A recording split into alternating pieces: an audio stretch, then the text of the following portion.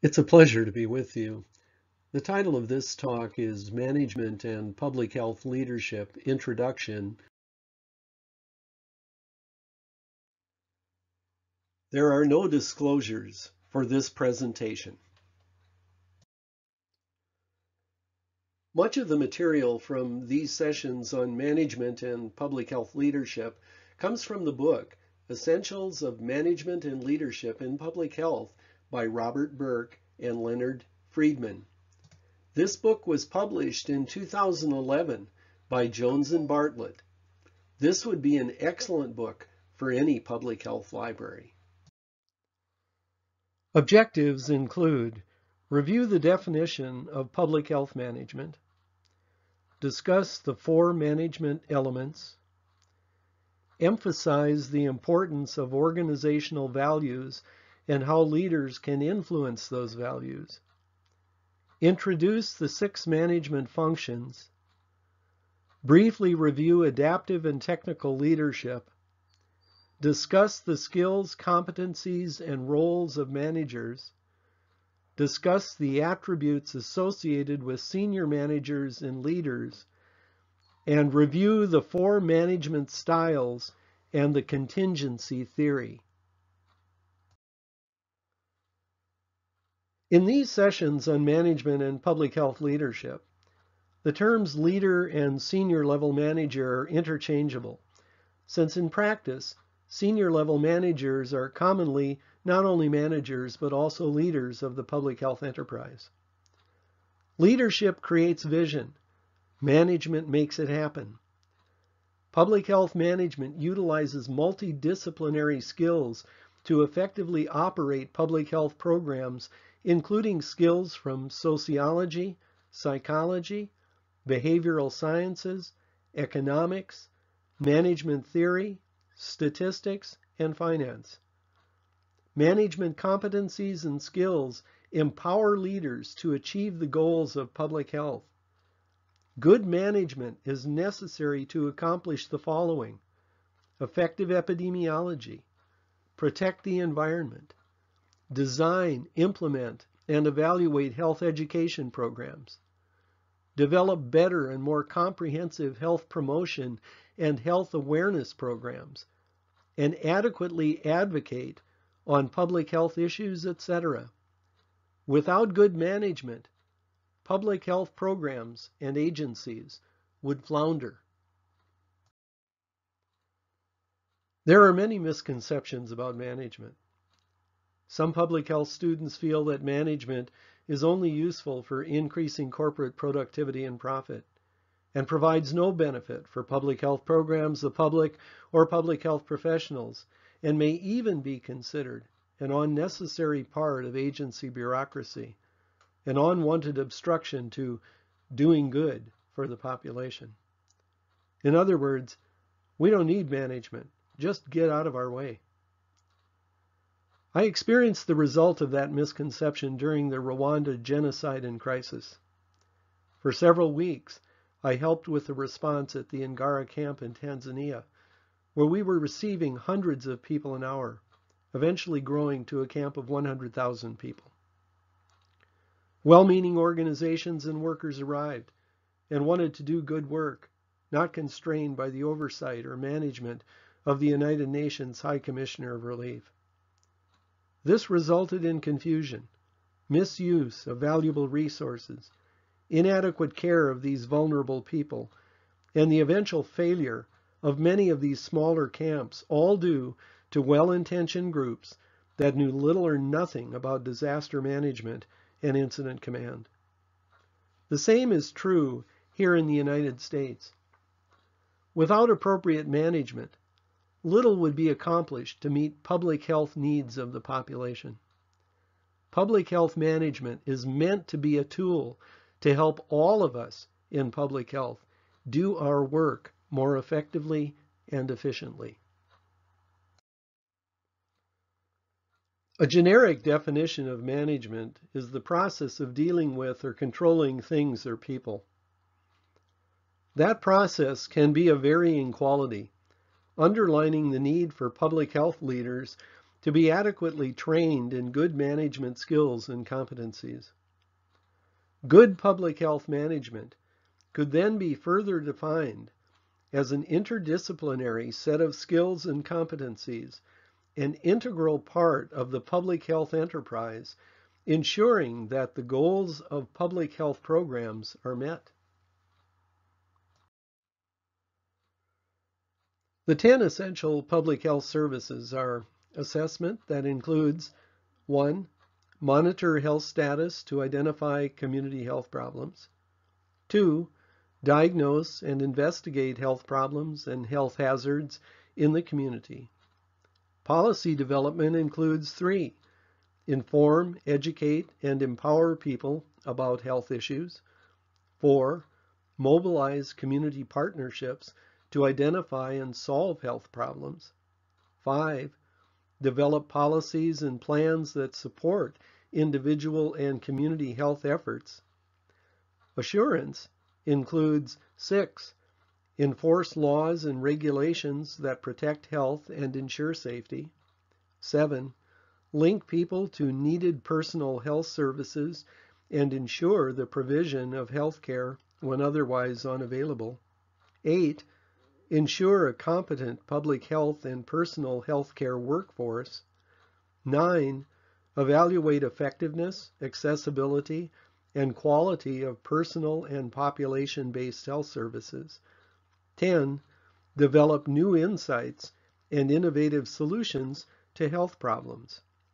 The diagram demonstrates that systems management is necessary for the appropriate implementation of each of those 10 essential public health services, including appropriately managing the research that provides best and promising practices for the whole enterprise of public health.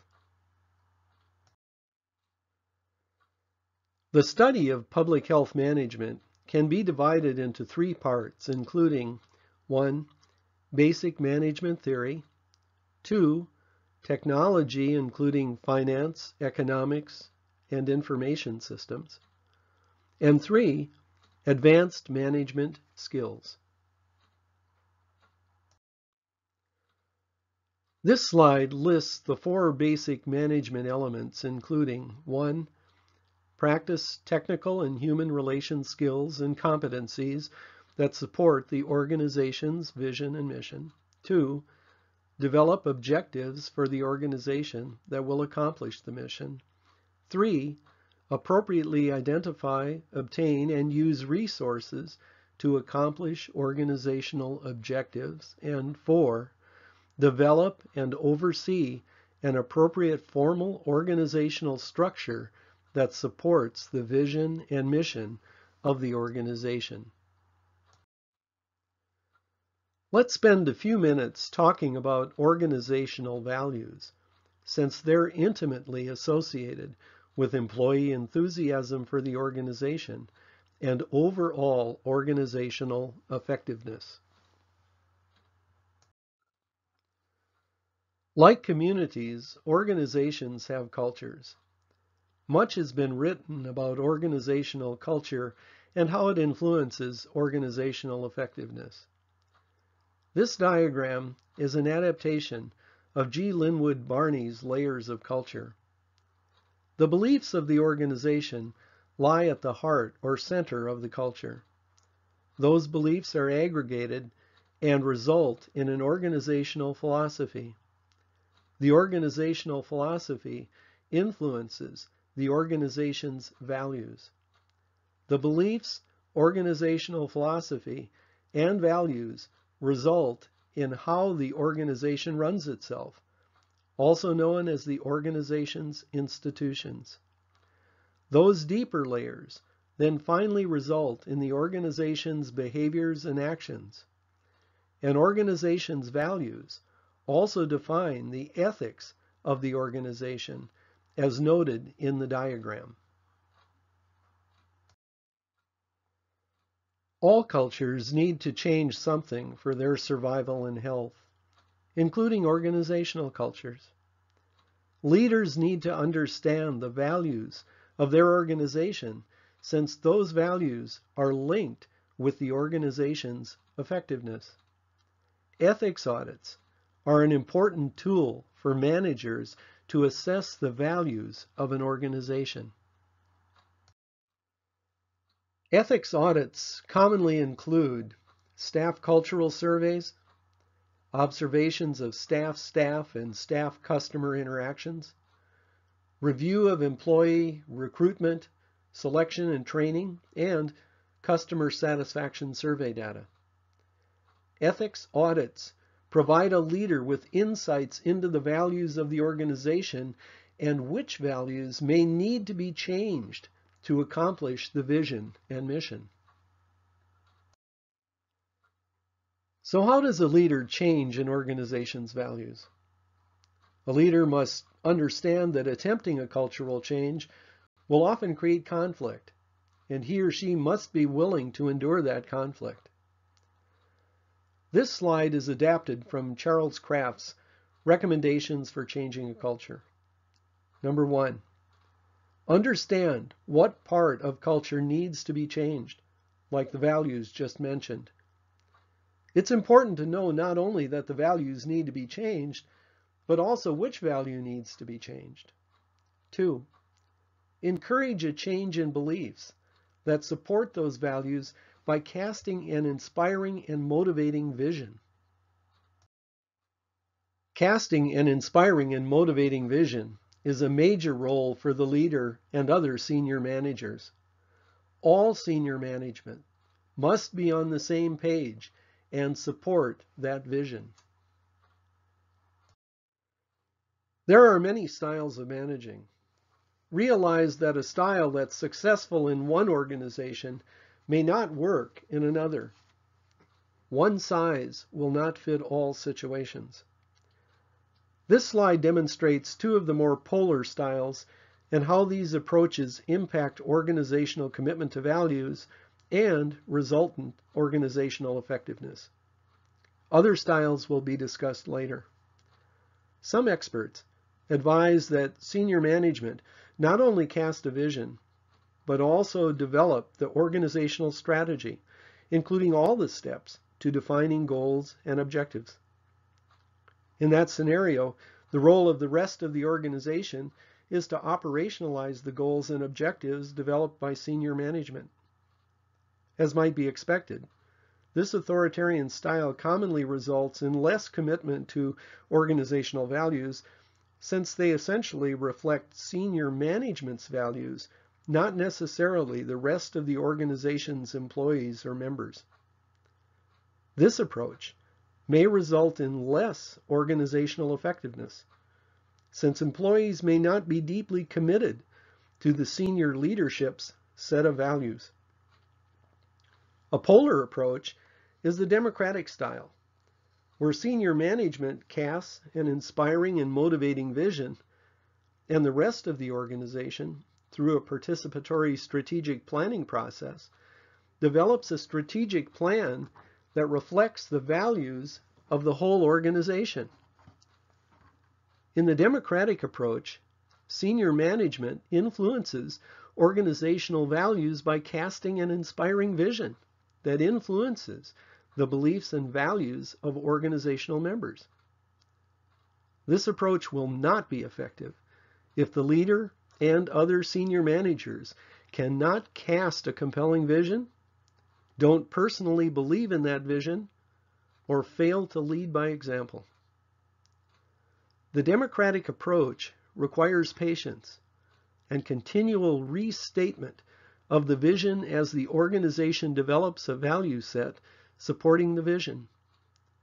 My personal preference is the democratic style to enhance organizational commitment.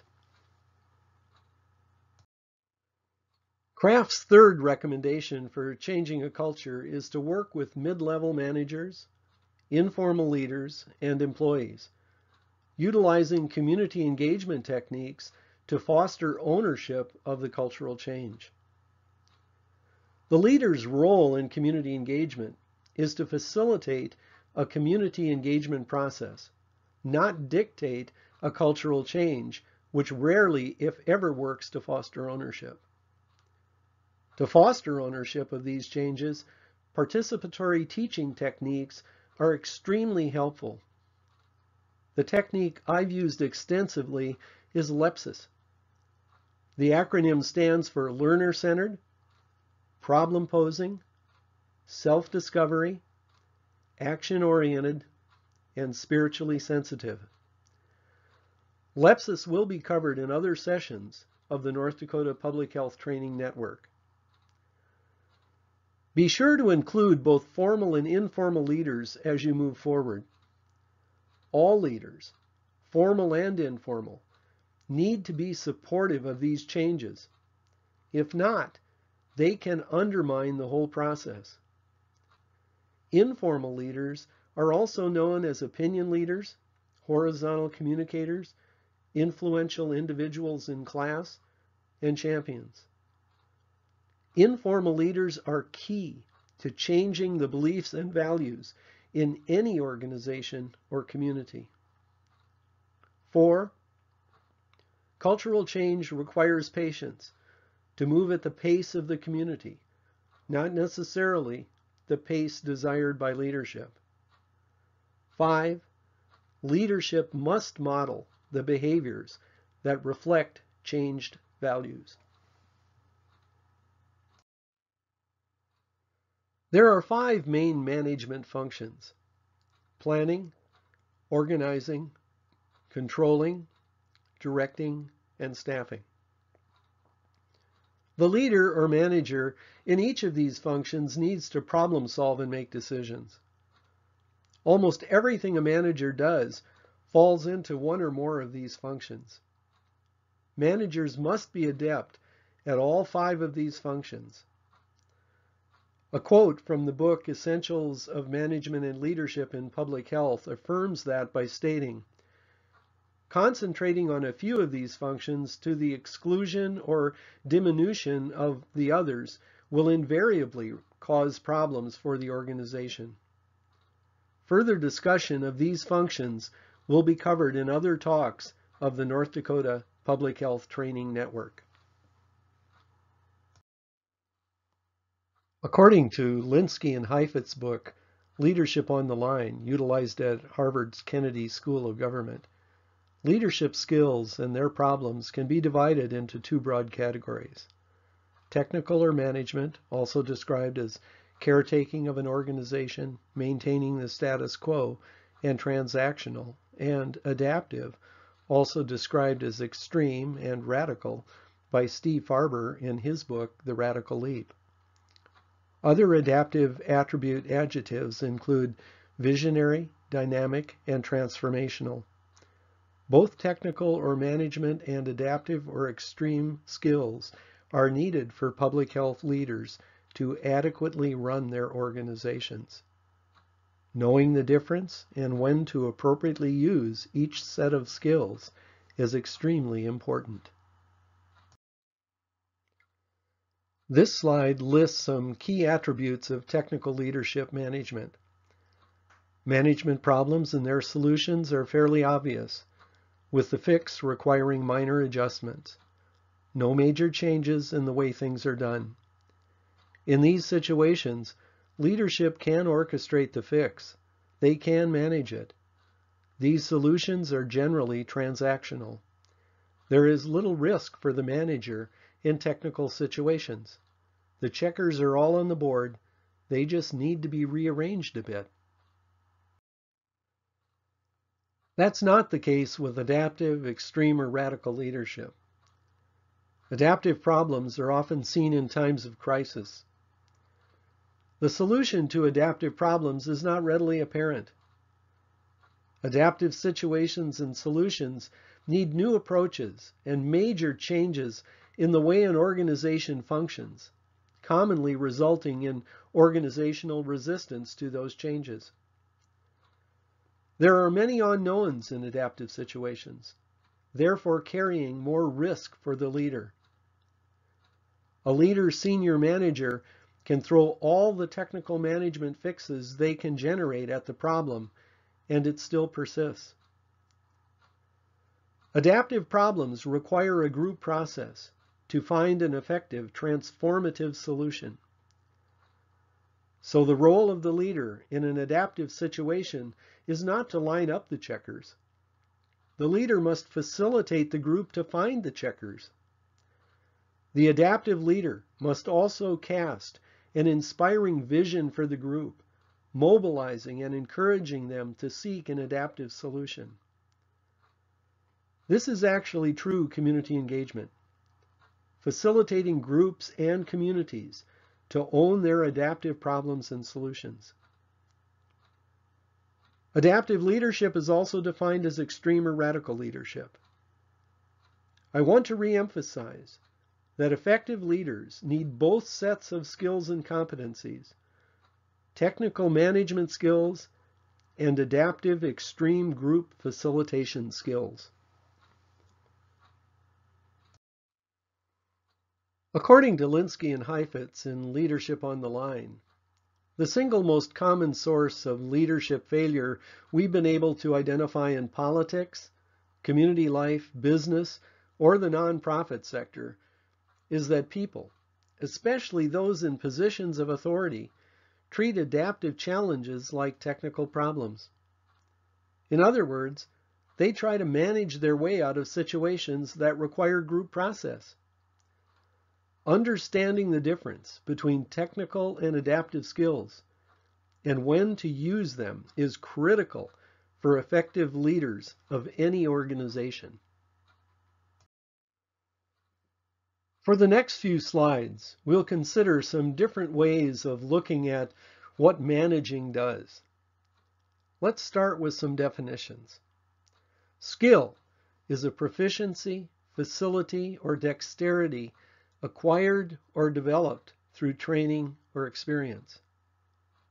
Competency is the ability to meet complex demands of a situation by drawing on and mobilizing various skills and attitudes. Competency is the ability to apply skills based on situational needs. Role is the part played by a person in a given situation. Some managing texts mention 3 sets of management skills to achieve organizational objectives, including 1.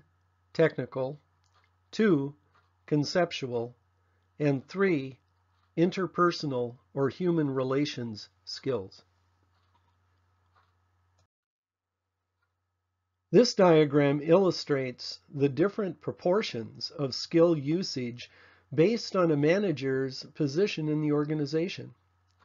A senior level manager makes greater use of conceptual skills versus technical and interpersonal skills, where middle level and first level managers use more technical and interpersonal skills versus conceptual ones.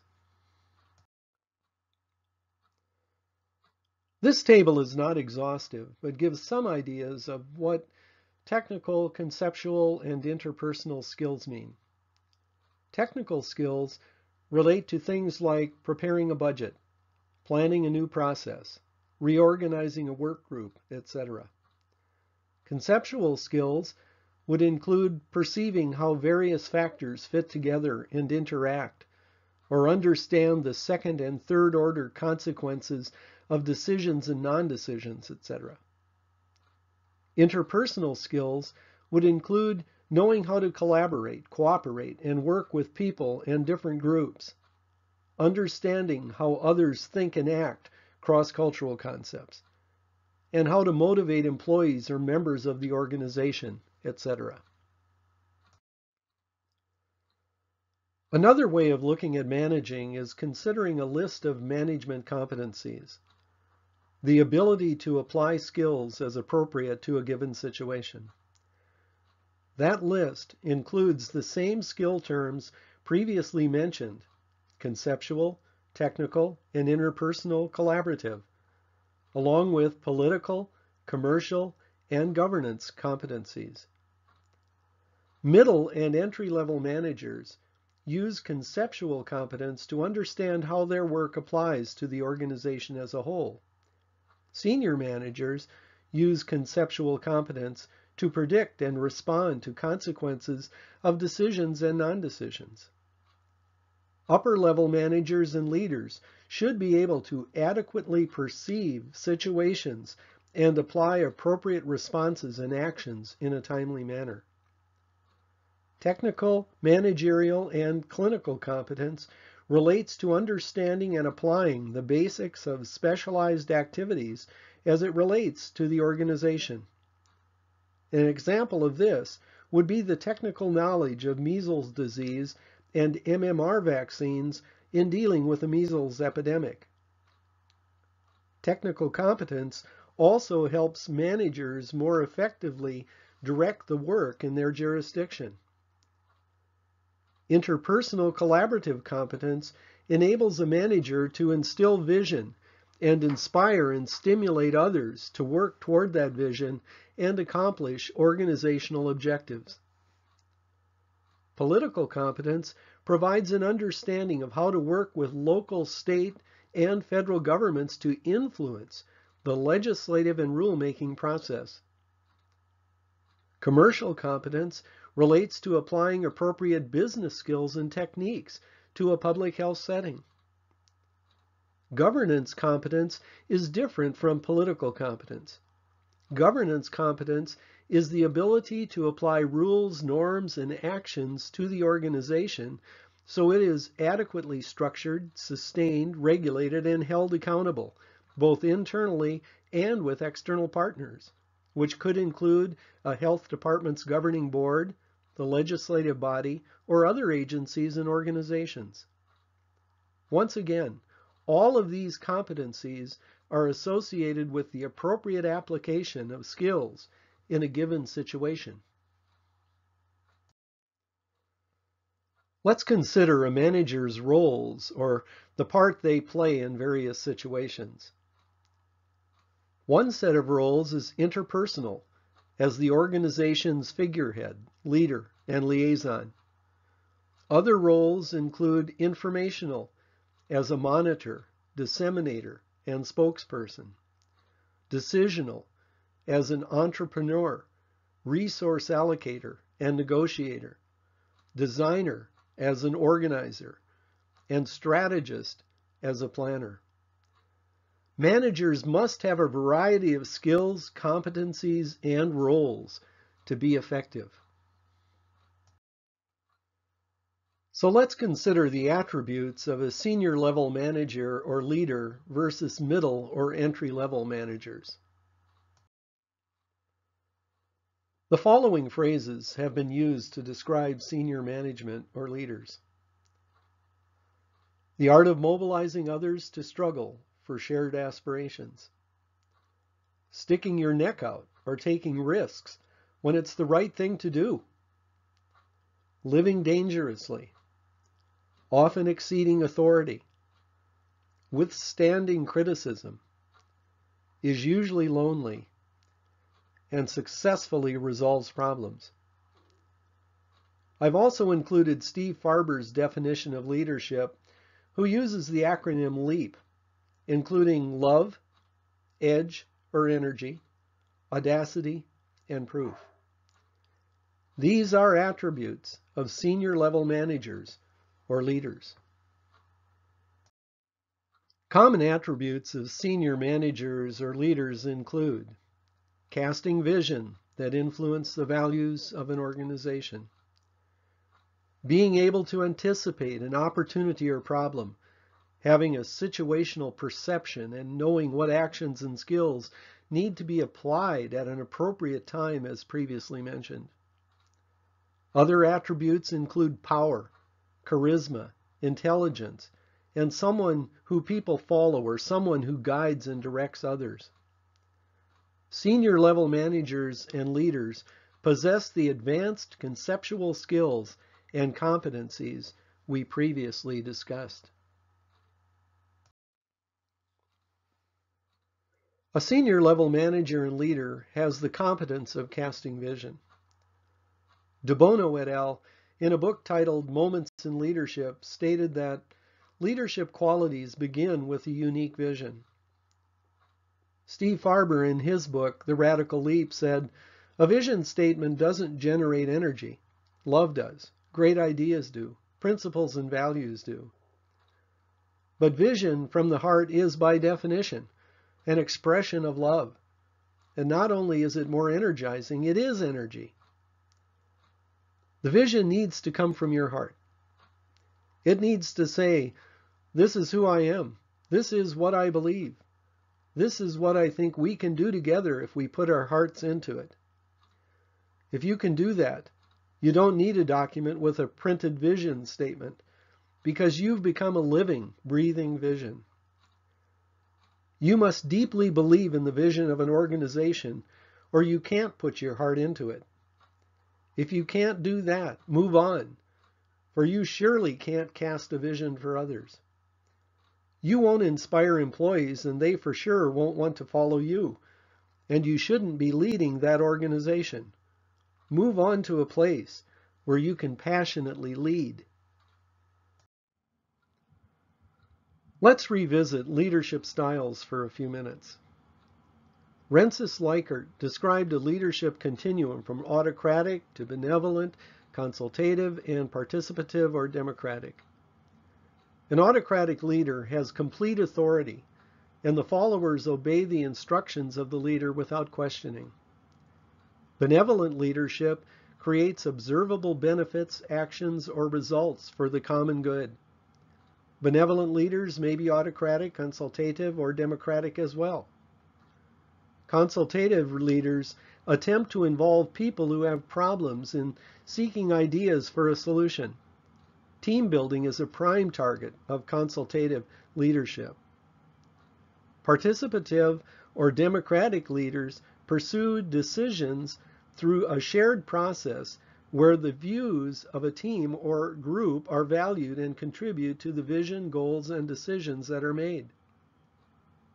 Some management experts add that leaders may use these different styles based on the management situation, called the contingency or situational theory.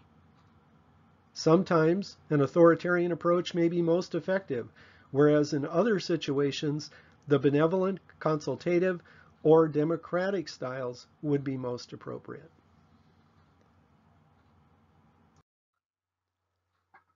In summary, leadership creates vision and management makes it happen. Organizational commitment to vision is essential for organizational effectiveness. Casting a vision is key for the development and support of an organization's values. Public health leaders and managers need both technical and adaptive leadership skills and competencies. Senior management and leadership manifest advanced conceptual skills. Effective leadership and management styles are contingent on a management situation. Take your public health practice skills to the next level. Our specialized certificate courses give you an opportunity to work systematically through a public health topic and demonstrate your understanding of that material in a capstone project. Learn more and sign up at ndphtn.com/certificates.